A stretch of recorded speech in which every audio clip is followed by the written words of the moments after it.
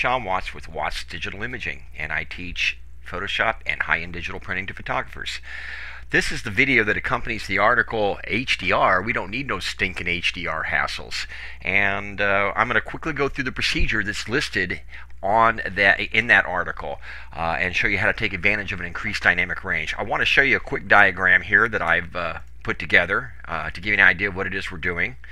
And you can see that we're taking 3 raw files, 2 stops under, a normal exposure, and 2 stops over, and we're combining them, merging them in Adobe Camera Raw, not in a HDR program.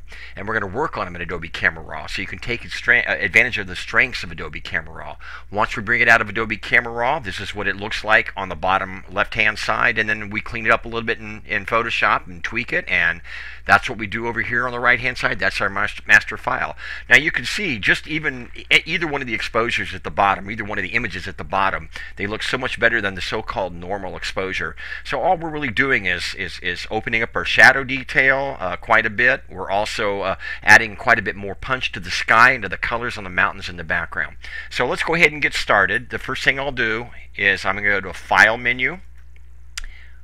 And this again is right from the outline in the article. Automate, Merge to HDR Pro. At that point, I'm going to pick 3 images, pardon me, 3 raw files. 1, 2, 3. And those are the 3 that I want to merge. We want to make sure that we have this box down here checked, attempt to automatically align source images, and click OK. At this point in some automation is going to begin, and it may take anywhere from 30 seconds to a minute, depending on your computer speed. So after the automation is done, this Merge to HDR Pro dialog box opens. We want to check Remove Ghosts right up here. We want to make sure it's in 32-bit, and the box Complete Toning in Adobe's Camera Raw is checked. Once we do that, we can hit Tone in ACR. Before I do that, let me just show you across the bottom. It also will show you the images that you're merging.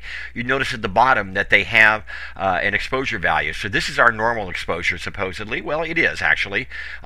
This is our underexposed, and it shows it's 2 stops underexposed. Anyway, let's go ahead and hit Tone in ACR. And another automation cycle begins. This one can take anywhere from 45 seconds to, a minute and a half or so, again, depending on your computer speed.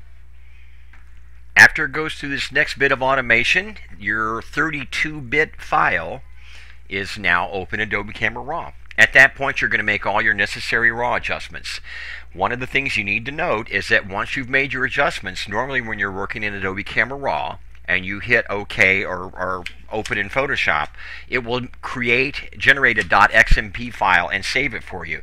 It will not do that in this method, so one of the very first things you do before you hit OK in the bottom right is to go to the tab on the extreme right-hand side up here. This is the Preset tab. And under the Preset tab, go to the Options right there. Click on that and put Save Settings, and just click Save. When you do, you're going to need to create a unique name that will represent this particular image. Now, I've already done the work on this, so I'm going to actually load the settings, and if you want to open these images in the same method and you've already done some work, the same thing's going to happen.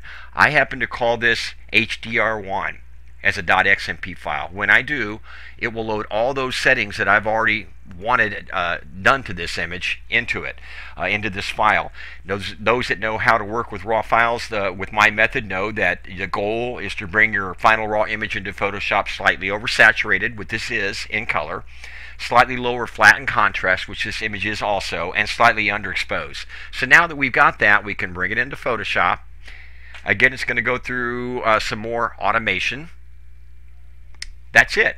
Once we do that, there's our file. But let me show you a couple things here. The first is this is still a 32-bit file, and we really can't work with 32-bit files, but we can work with 16-bit files.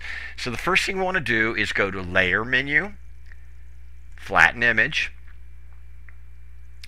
Then we're going to go to Image Mode 16-bit. Now when you do, you're going to get this HDR toning dialog box. All you need to do is go to the method and click it on exposure gamma and leave the values alone and click OK. Now you have a 16-bit image that you can bring in and work in Photoshop and work and create your master file.